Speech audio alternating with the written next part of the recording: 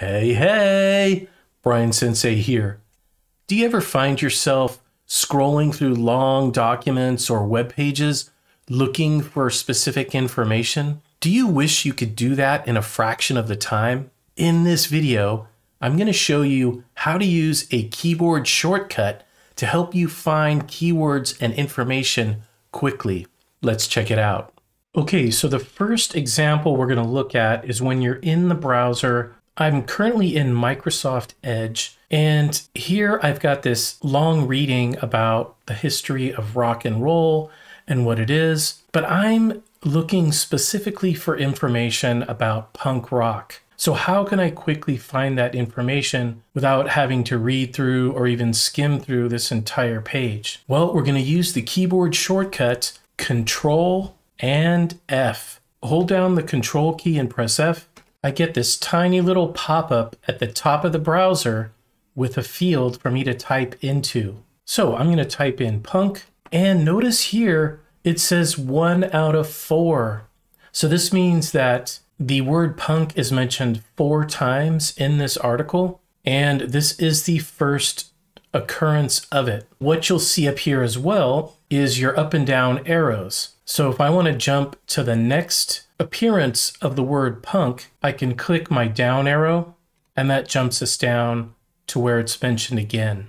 And I can go to the 3rd mention and the 4th mention and quickly get to that information that I need. What a huge time saver. All right, let's now look at this in Microsoft Word. So here I have this long written piece in Microsoft Word about a band called The Clash.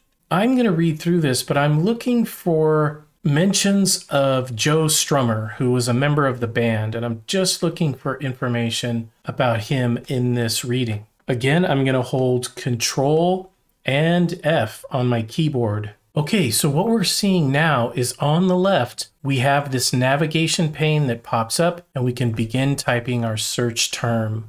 I'll type in Strummer, and boom shakalaka. It just found 23 results. So here Strummer is mentioned 23 times.